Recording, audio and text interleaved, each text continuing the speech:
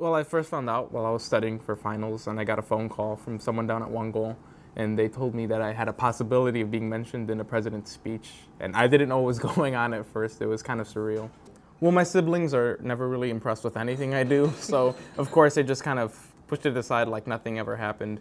And my friends, they didn't know at first until my One Goal teacher shared with them that this had happened because I was trying to keep it quiet, like this never happened, I don't want no this attention. Yeah, my grades are good right now. All A's and B's with an 18 credit hour course load with all science and math classes. And so I'm proud of myself for doing the work, but like I said, none of it would have been possible without the things I learned in One Goal and the things they helped me develop as a student. One Goal is a non-for-profit organization that help underperforming students who don't think they're capable of achieving college, like it seems too much of a fantasy for them.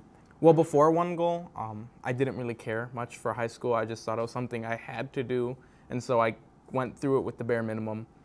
C's and D's, I got in trouble with the teachers. I wasn't a good student at all until one of my teachers from freshman year, Andrew Stricker, reached out to me because he thought I had a potential in me to be something better.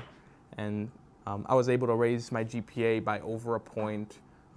Taking AP classes that I never thought I'd be able to take, being motivated to actually sit down, read, and study, improving my ACT score by 8 points. I mean, One Goal just taught me about being a better student and being a better person.